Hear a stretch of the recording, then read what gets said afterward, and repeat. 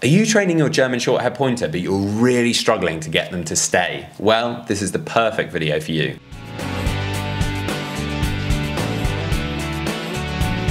Welcome back to the Fenrir German Shorthaired Pointer Show. My name's Joe and I'm a certified canine leader here at FenrirCanineLeaders.com. We are dedicated to helping you learn everything you could possibly want to know about the German Shorthaired Pointer and then how to become a high-level canine leader so you can raise your very own. So if you're new here, don't forget to subscribe and turn on that notification bell so you never miss a future upload. Training a German Shorthaired Pointer can be an absolute delight as they're so keen to learn. However, if you're really struggling to get them to stay, don't worry. Today we have the perfect webinar for you. We're going to be tuning into a webinar that the canine behaviorist and founder of FenrirCanineLeaders.com, Will, has recorded all about how to get your dog to stay.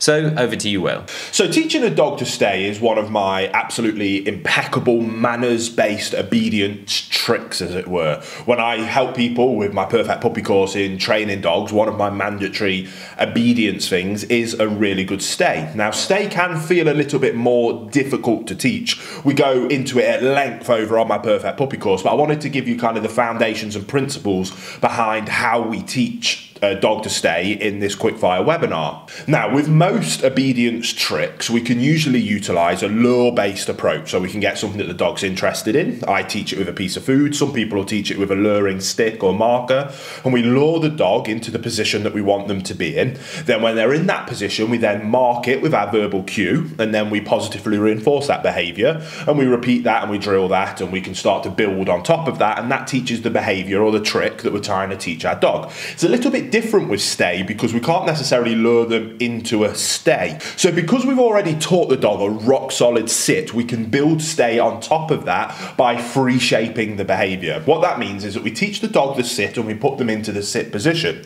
Then we use our verbal marker first of stay, and we ask for a very short period of time of the dog's remaining in the sit behavior. Then we praise and reinforce that, and once we've asked them to stay, we give them a second. So it might look like this. If we use my dog Sully as an example, Sully sit, good sit, Sully stay, good stay, and then they get the reward on the good stay. So we've marked them. Now in the dog's mind, they'll be a bit confused to start with. Then what you want to do is simply build up the amount of time, distance and distractions that you ask that stay behavior in. So we start like all building blocks and foundation layers of teaching a dog to learn a new behavior under very low distraction. Set them up for success and make it as easy as possible for them to achieve that success. We can then celebrate that success and positively reinforce those behaviors that we're trying to teach. So we ask them to stay. We might ask for half a second and reinforce that. Then we ask to increase that time slowly to 2 seconds, 3 seconds, 5, 10 seconds, 20 seconds, and you'll be able to get a dog to remain in a stay for extended periods of time. Now with stay, like I say, oftentimes it's quite confusing and almost we need the dog to fail before we can really help them understand exactly what it is that we're asking of them. So when you're first teaching stay, don't get frustrated or annoyed if your dog breaks from the stay. Instead, remain extremely calm and consistent as a high-level canine leader and bring them straight back into the sit position, exactly where you asked them to sit down, exactly the same place, back into that sit behavior, and then ask for the stay again, looking to build the amount of time that you were waiting for. Now, once the dog fails and you instantly put them back into the position, once you've repped that out a few times, then it will really start to cement in the dog's mind, oh, that's what this verbal cue of stay means. I need to stay in this position that I'm in until they tell me that I can break. So when it comes to stay, build it gradually, free shape the behavior by setting the dog up for success and being able to reinforce the success. If they fail, bring them back into that sit position really calmly and then go back a step if need be. So if you're going for 10 seconds and they failed at 8, drill it again at 6 or 7 seconds before trying again at 10. And you'll find that your dog will make success, success, success, success. They'll fail, you'll come a step back, but you'll take 1 step back to take 4 or 5 more steps forward.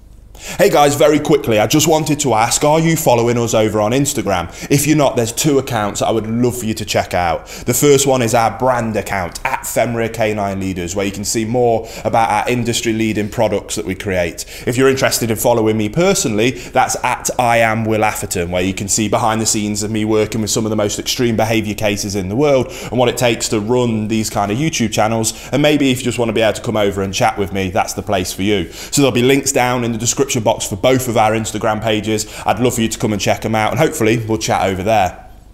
Then we can start layering up distractions, time and distance in different circumstances. When maybe you go outside, there's no other dogs or people, but just the fact of being outside with different sights, smells and sounds adds a layer of distraction. What that might mean is that you need to bring the time back because you brought in new distraction, and then you build up on those layers of distractions. Superb. And we just do this incrementally, step by step by step, until you can have a dog in a sit and stay no matter where you are for as long as you tell them to. It doesn't happen overnight. It takes weeks into months into years of constantly practicing, constantly drilling it, constantly training it, and constantly taking those incremental steps. And over time, you'll be able to go into Times Square, put a dog into a sit and stay, and they will remain there until you tell them to break. People only fail when they expect too much of their dog and go too much too soon. So take your time. This is something that can be taught very positively. You can make a very fun game out of it. And if you find yourself getting frustrated,